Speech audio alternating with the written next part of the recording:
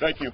4 years ago, the residents of this village mandated that this administration address the problem of illegal housing.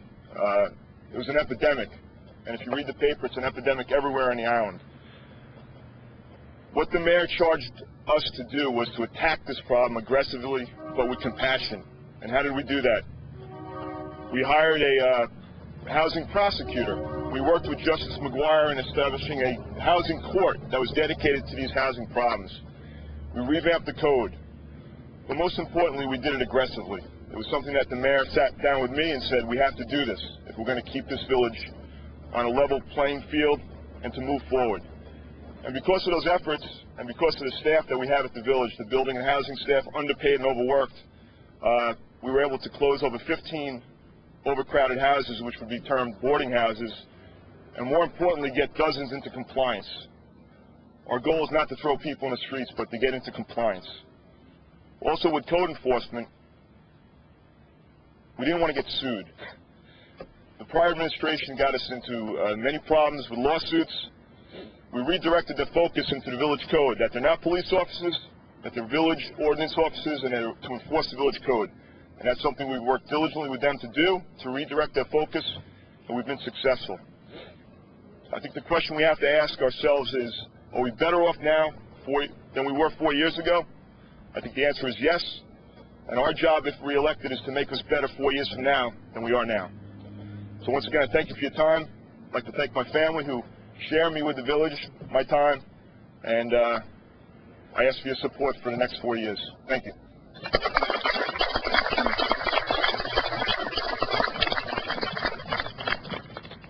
As I said earlier, 4 years ago, when we stood at the Four Corners, Patty Seals stood there as a trustee running for office, and she won.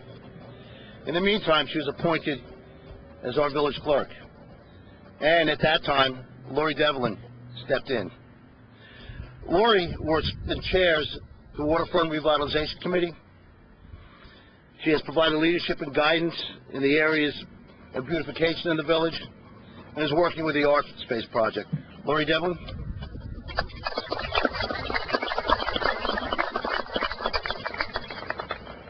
Good morning, everybody. Thank you for coming out on what is such a beautiful day. 2 years ago, on a much windier and colder day, I was proud to accept the opportunity to run for office with this wonderful group of individuals that comprise the village board and the mayor. The great thing about this group is that we really do, unlike other branches and levels of government and boards, have a united vision for what we want to see happen in the Patchogue community. And I think, as the mayor mentioned, over the last 4 years, you've really seen a good portion of that vision come to fruition. I'd like to say that, as only having been a trustee for 2 years, I really feel like I'm just getting started. And some of the projects that I'm excited to continue to put my efforts toward over the next 4 years would be that of the local waterfront revitalization project that we've begun in concert with a consulting firm.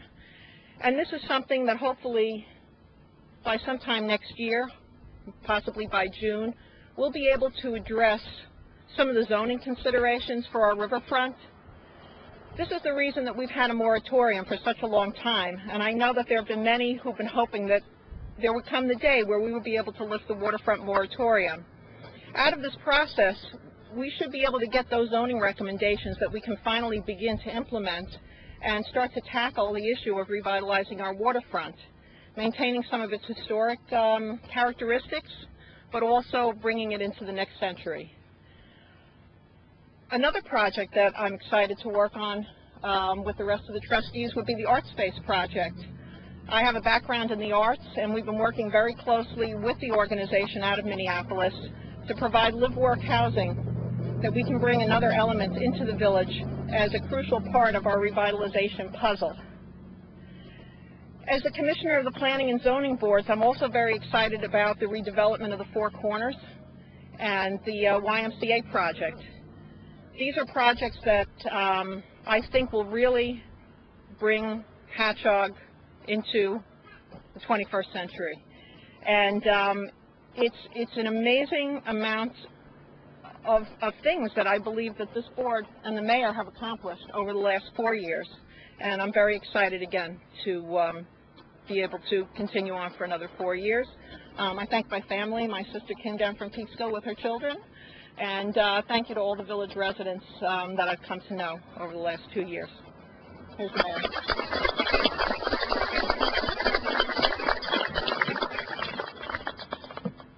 And last but not least is Trustee Jack Krieger, a name that goes back on this board more than 40 years probably when you put all his years. His dad had been a trustee, and he's walked in those same footsteps. And as it is with him, this position is about family, and it's about being in a community. Just one last comment about myself and family. It is one of the most important things we have. And as Trustee McGiff said, he thanks his family for sharing. I thank my family for sharing, because it is, when you take a look at what the trustees do and the time they put in, it is time away from home.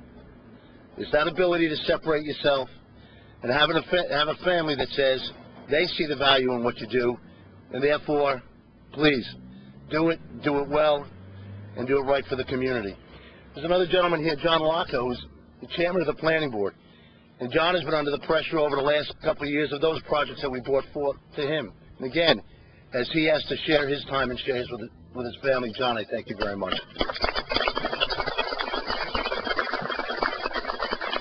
That being said, Trustee Jack Krieger, many of you see him at the theater. It's been his primary charge because it is the biggest investment this village has. It's a $7 million investment that we continue to fund on a yearly basis. I'm a believer that government does for the people those things people can't do for themselves, and one of those things is the arts. When Mayor Keegan made the decision to rebuild that theater, he made two decisions. One, to take care of the downtown, and one, to provide the arts to this community. Those two things have happened. They've happened strongly, they've happened affirmatively. And under Jack Krieger's leadership, that dream that Mayor Keegan had 10 years ago, the better part of 10 years ago, is now being fulfilled today. He can look at that and say what he thought about is happening, and it happens because of Jack. Jack Krieger?